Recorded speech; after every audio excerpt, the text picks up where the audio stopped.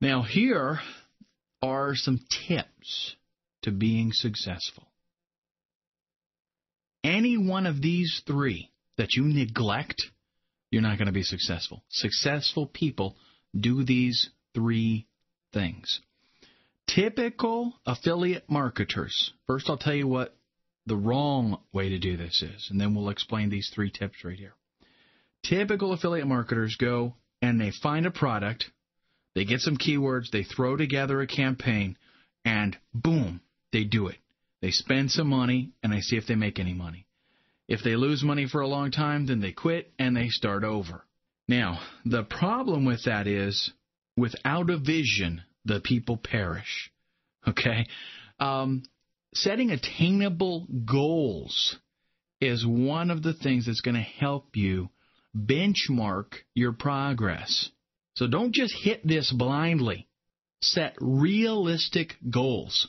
Like this month, I want to make $500 in affiliate commissions that's in my pocket.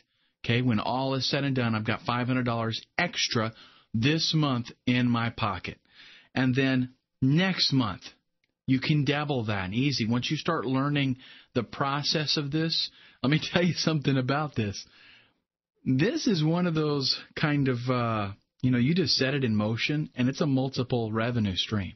You get one product, one campaign going, and then you kind of leave it alone. You babysit it a little bit. There's some things that I'll tell you every once in a while that you do. But after about 60 days, you don't fool with it that much anymore. It just makes you money. So what do? Well, you set up another one while that one's running. And then when you got that going, you set up another one. It's nothing to be making $10,000 a month off of, all these different systems that you've got going just from Clickbank affiliate marketing. Now, the second thing here, and this is what most people totally blow over, and that is track. I cannot stress enough, track. Everything you do, track it. Because if you don't, this is where people fail. Like, let's say that I'm spending, let's just say I've got like 3 keywords in a campaign, okay? I got 3 keywords, and one of them I'm spending $500 a month on, and another one I'm spending, $100 a month on, and another one I'm spending $250 on, for example. Well, on the one that I'm spending $500, I'm just spending all this money. I'm spending $850 a month, and I'm making a certain amount of sales.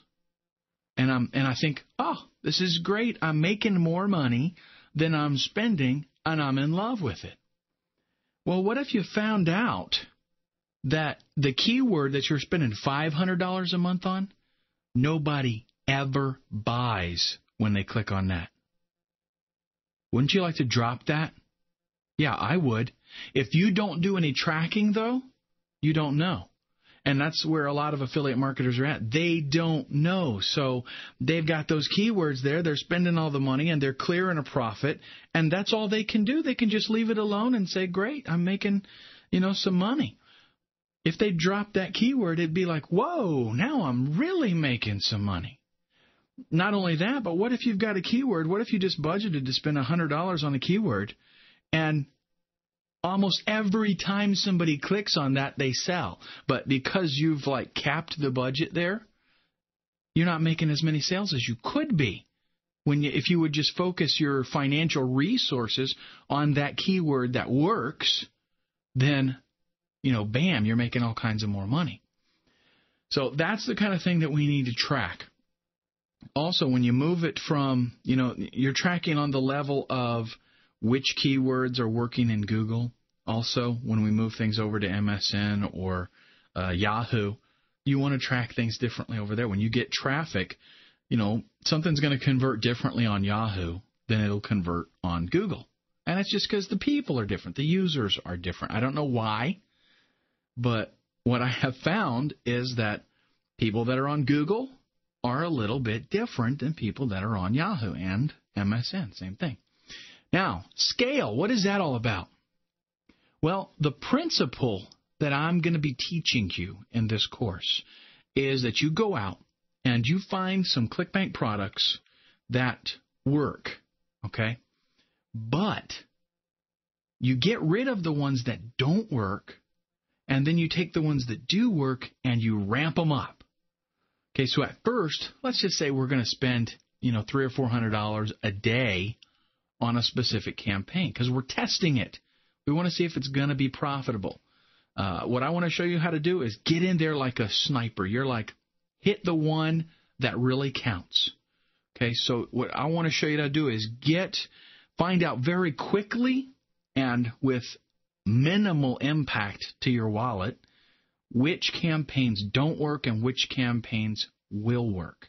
And then you take the ones that are working and you scale them up. If I'm spending $300 or $400 a day and I'm making $800, okay, so I'm clearing, like $300, let's say, well, you can be sure that if I can scale that up and put another zero behind my ad spend, I'm putting another zero behind my bottom line too. Okay, so if I'm spending $500 a month and making $800 with a net profit of $300, what if I spent $5,000 and I could make $8,000 and make a net profit of $3,000? That's what I mean by scaling up. Once you find out that something is working and you've got a good combination, your ads work, your landing page works, the offer's converting, once you find that magic combination, all you want to do, the thing that keeps you back, is traffic. So we scale it up and we send more traffic, and then that in turn makes us a ton more money.